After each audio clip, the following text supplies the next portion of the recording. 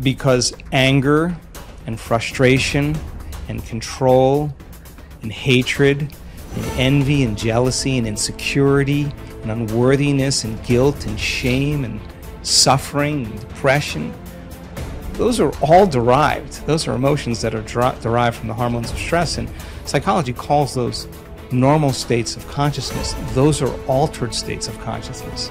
Because in stress, the physiology is that we're knocked out of homeostasis, we're knocked out of balance because we're perceiving some threat, some danger, some emergency. And so the stronger the emotion you feel to whatever stressor there is in your life, the more you pay attention to it. And so in time then, you have to keep your attention on all the important elements in your life. So you sit down to do a meditation, and when you're living in stress and you're living in survival, there's only 3 things that are important in that moment. Your attention is on your body because you got to preserve it.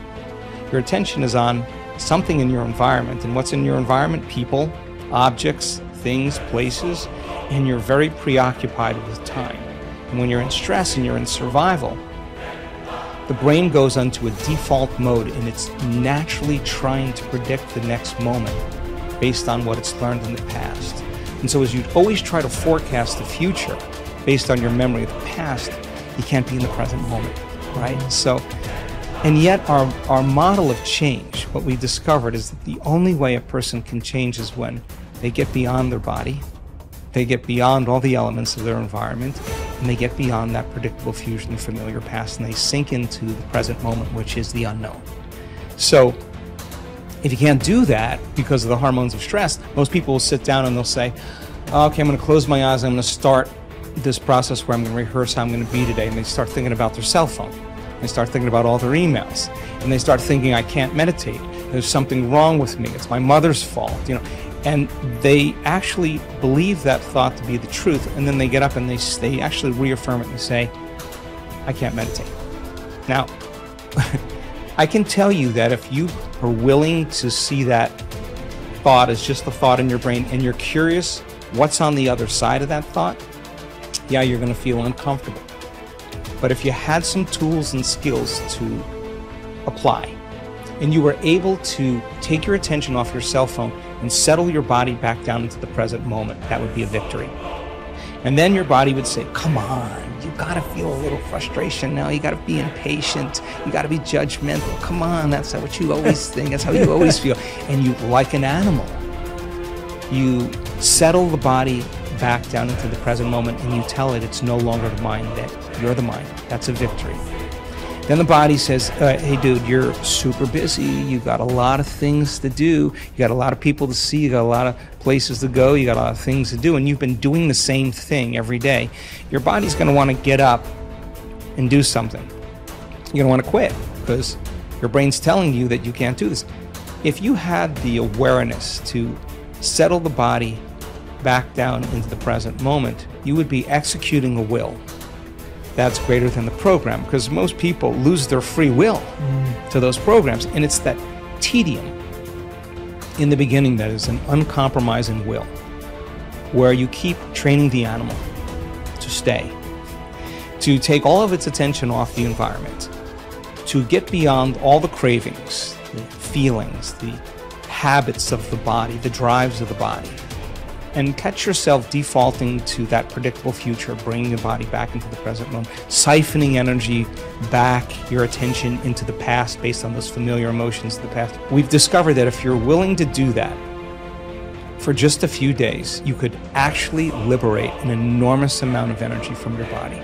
You go from particle to wave, from matter to energy, and you're literally transmuting those limited emotions into elevated emotions, and something really beautiful happens if you're willing to fire the crucible and sit through that long enough. All of these emotions move, that energy moves right up into the heart, and the person starts falling in love with life. They start feeling this state of gratitude, this gratefulness to be alive, this ineffable word of relaxed and awake. And something really magical happens when we've discovered this little simple thing. When that energy makes it to the heart, there's only one place it wants to go, and it goes straight to the brain. So the person starts relaxing into their heart when they feel this feeling, and the more they relax into the heart, the more their brain all of a sudden starts becoming aroused.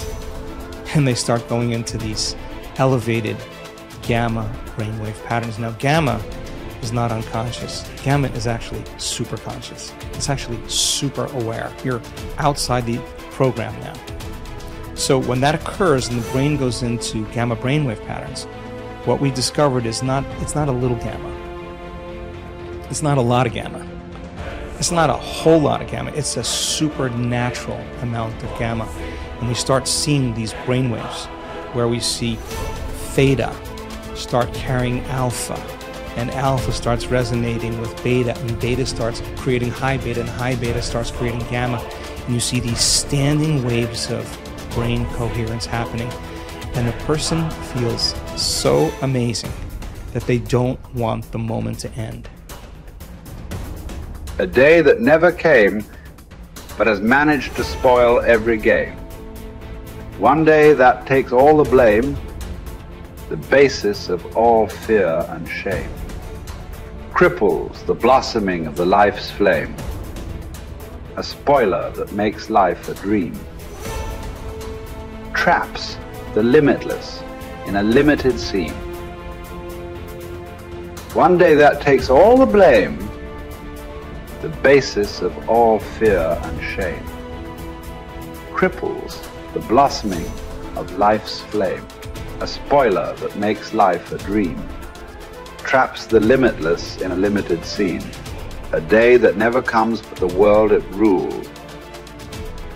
Tomorrow never happened to anybody, but the idea of tomorrow has robbed people. A huge mass of people of their life. Just the idea. Nobody ever touched a tomorrow in their life. Nobody ever experienced one. Nobody ever saw one. Just the idea completely robs people of everything that could be life. You can only behold now. You can never behold tomorrow.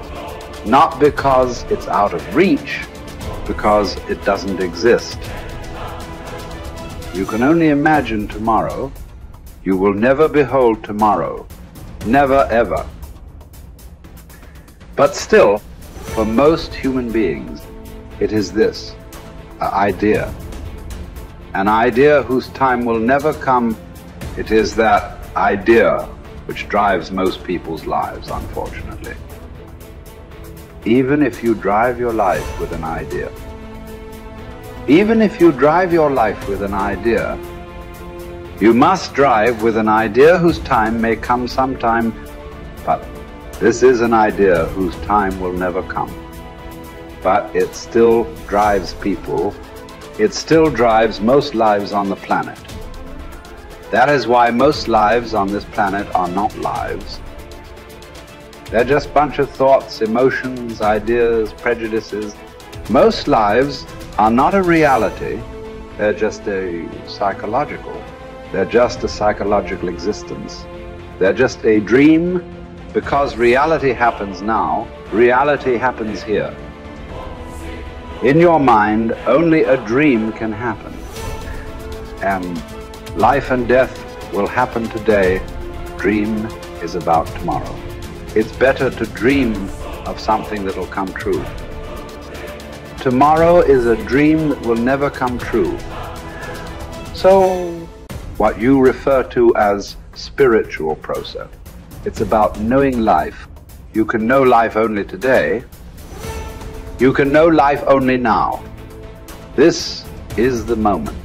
I'm not trying to give you a teaching. When I say this is the moment, oh, he said, this is the moment. It's not about that. This moment is not an idea. It is the only reality. This moment is not a teaching. It is the only living thing. It is the only living thing in the existence is right now, nothing else. So don't try to understand it. Don't try to digest it. You just have to behold it in all its entirety. Start with the rain, good way to begin. See how to address the larger issues of my life.